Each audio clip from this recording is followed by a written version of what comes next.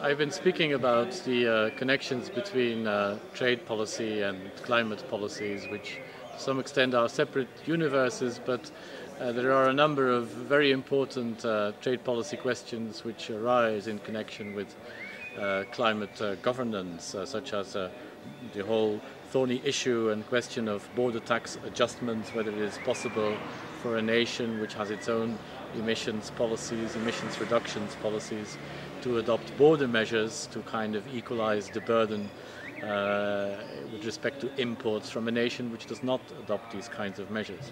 And I've tried to sort of identify the main policy and legal questions, looking a little bit at what has already happened within the WTO in terms of case law, even though we do not have as yet any case law as such on climate change, and looking a bit at negotiations, but they have been really limited.